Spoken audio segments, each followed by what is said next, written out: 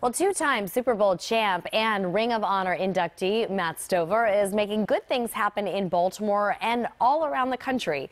Since retiring in 2011, he's been working to help athletes and public figures run their charities. Now he's getting local celebrities together for a tough cornhole competition. For Matt Stover, the steady veteran connects. After 13 seasons with the Ravens, Matt Stover is continuing to give back to Baltimore, running the Players Philanthropy Fund, a charity that helps athletes and entertainers create and grow their own organizations for giving back. Their dollars are stretched further, and they are allowed to go out and do great work, which sometimes that gets lost in the weeds because of the business side. Clients include former Raven Ed Reed. It's more for the kids, it's not about me. It's about them.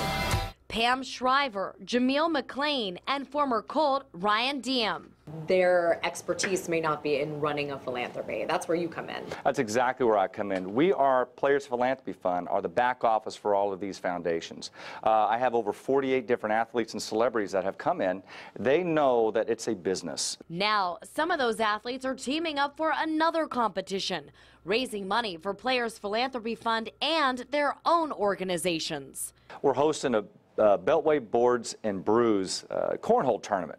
The reason why we decided to do that is because the Ravens have cornhole boards in the locker room, and they have serious competitions going in there.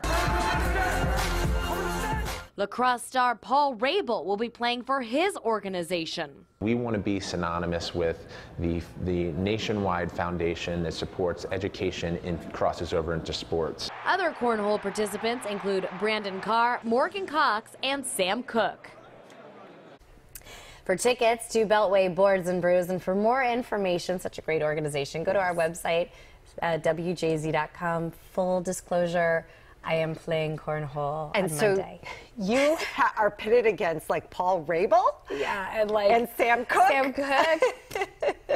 What were they thinking? You know what? We're going to get one and we're going to practice all week. Today, Matt goes, I heard you're emceeing, and I'm like, oh, maybe that would be better for me than actually playing. I'm playing. All right. It'll be fun. You'll do a good job.